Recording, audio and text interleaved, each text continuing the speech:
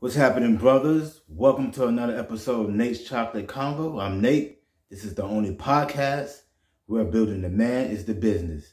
We're going to get right into this. Check this out. I was watching a young lady on her Facebook by the name of Kiyanne. If you know Kiyanne, she used to be with Love and Hip Hop of New York. She's also a rapper. And she was saying, I think it's an old post, and she was saying how she went on a date after she met this guy, and it didn't turn out well, and he did certain things, he said certain things to kind of hint to her that he wasn't stable. He wasn't right for her. This one right here is for you ladies, part 2. You women, part 2. Especially you black women, part 2. When you meet a man, you have to vet a man. You have to look at him from top to bottom. Just like how a man studies a woman has to study a man. The best way to do that is meet him at a coffee shop or a park. Less distractions, more eye contact. Look him into his eyes and ask him questions.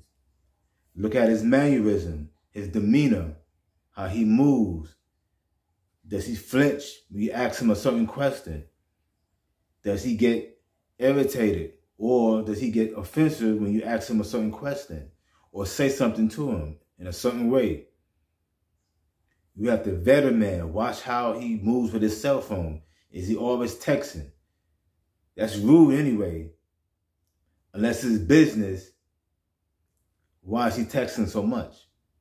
That phone should be on vibrate or off.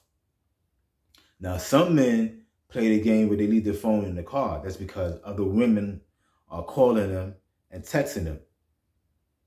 If a man really wants to get to know a woman, he will meet a woman somewhere where they can have a whole lot of eye contact and they can have dialogue.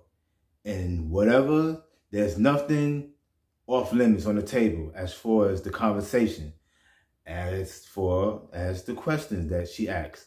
He doesn't mind, because just like he wants to give her the truth, he wants the truth, and he wants to give her the truth.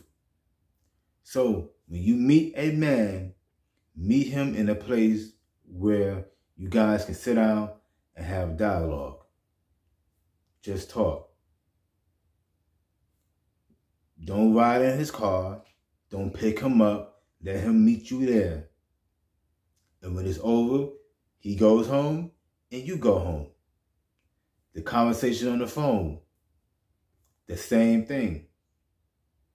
If he's talking about sex a lot and you just met him, usually it's a red flag. If you hear him playing R. Kelly music in the background and you hear a little girl in the background, usually a red flag. You might not want to deal with that nigga.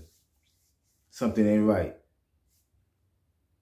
I'm just saying, there are little clues that will let you know if a man is not right for you or is he right for you. You have to pay attention to the subtleties. And the best way to do that is to be in a place where you guys can sit down and have dialogue. Y'all can speak to each other. Look him into his eyes and vice versa. And ask simple questions. It's just that simple. At the end of the conversation, you should know if there's going to be a second date or not. Start back to having conversations with men. Don't get caught up in the looks, the blame, the car, none of that. Pay attention to him and what's coming behind him. And that's how you vet a man. Just that simple.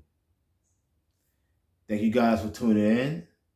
If you like these videos, click like, subscribe to the channel if you want to see more videos, share this information, but most importantly, receive this information and apply this information, and you will see results. And as usual, 1, 2. Peace.